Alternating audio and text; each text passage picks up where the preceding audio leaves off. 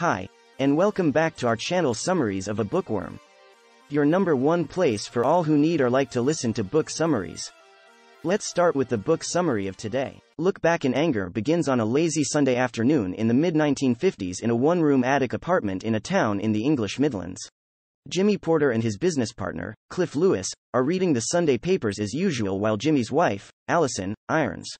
Jimmy is yelling at everyone and everything around him, including Cliff and Alison, who seem to take his rage in stride. What is it that makes Jimmy so enraged? Critics cite Jimmy's famous speech near the end of the play, "There aren't any good, brave causes left," to support a political reading of Look Back in Anger, implying that Jimmy's anger stems from his disappointment that England's faded Edwardian glory can no longer be real and felt with conviction and enthusiasm. This interpretation is supported by an earlier passage in the play in which Jimmy waxes nostalgic about Alison's father, Colonel Redfern's Edwardian world. All homemade cakes and croquet, bright ideas, bright uniforms. What a romantic picture. Jimmy admits that, if you don't have your own world, it's rather pleasant to lament the passing of someone else's. Jimmy sees only political decay and the pretense of continued health in his modern England. Jimmy, a 25-year-old intelligent, articulate, and educated man, has been unable to find work that matches his skills, so he makes a meager living running a street corner candy stand with Cliff as his partner.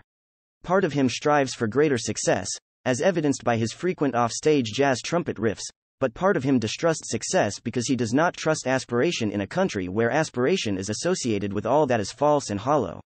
Jimmy lashes out at all the self-important people around him from his demeaning social position. His rage is directed at everything associated with British bureaucracy, but it, unfortunately, spills over into the mistreatment of his wife and his friend Cliff. A psychological and domestic interpretation of the play frequently emphasizes Jimmy's grief over his father's death. Jimmy was 10 years old when his father died, and he spent a year watching him die. The rest of the family didn't seem to care for him, and Jimmy notices a similar lack of sensitivity in Alison. He refers to her as Lady Pusillanimous, meaning cowardly, a monument to non-attachment, and wishes, in one of his verbal tirades, that some catastrophe would shake her out of her slumber, even if it was something horrible like a child dying. This is exactly what happens, and the tragedy serves as an ironic reconciling force in their marriage. Other interpretations of Jimmy's rage exist, but his complication stems from the fact that the precise source of his discontent is unknown. In fact, audiences and critics alike find Jimmy compelling because the depth of his pain defies categorization. Jimmy's rage subsides at the end of the play, but only because his conflict with Alison is resolved at a high cost. When Alison discovers she is pregnant, an old friend, Helena Charles, comes to stay with the Porters, and Jimmy's badgering becomes more intense. His harassment eventually becomes directed toward Helena. In response, Helena persuades Alison to leave Jimmy and return to live with her father, and Alison does so. At the end of Act 2, however, Helena is drawn to Jimmy by some strange attraction and offers herself as his mistress.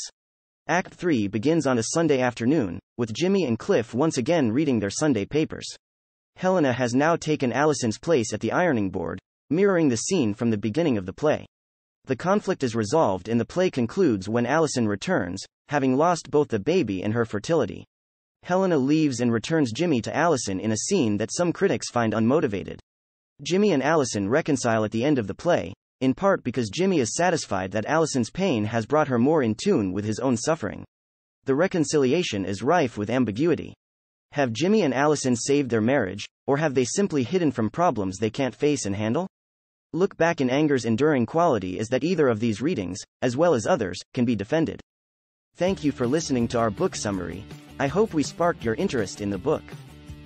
Please let us know in the comments below and give this video a thumbs up. Do you want to listen to more book summaries? Subscribe to us and you will get a notification every time we publish a new summary. Bye bye and see you next time.